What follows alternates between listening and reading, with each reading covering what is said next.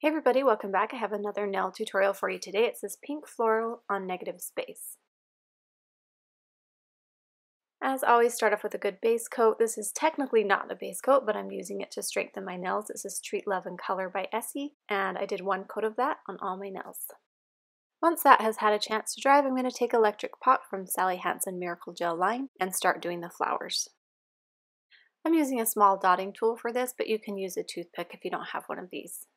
So you're just going to dab some polish on your dotting tool, start at the top of the petal, and just gradually lift that up to make it smaller as it goes in the center. And just do that for all the petals and just meet in the center. I have some of these flowers on the side and some fully on the nail. And then before that dries, I use the acetone and this little smudge brush to clean this up.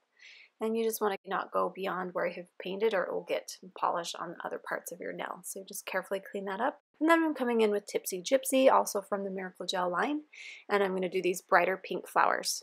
And same thing, you just want to space those out on your nail a way that looks pleasing to you. And I did all the nails a little different so it had some variety.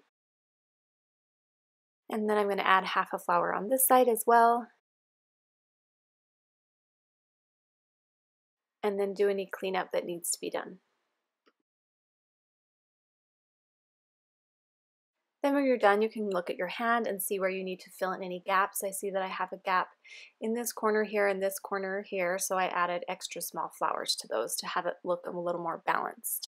And then make sure that's completely dry, and then I'm going to use the Sally Hansen Miracle Gel top coat and apply that generously to the nail.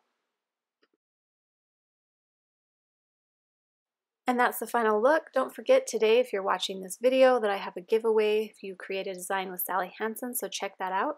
And don't forget to subscribe and give me a thumbs up. Thanks, guys!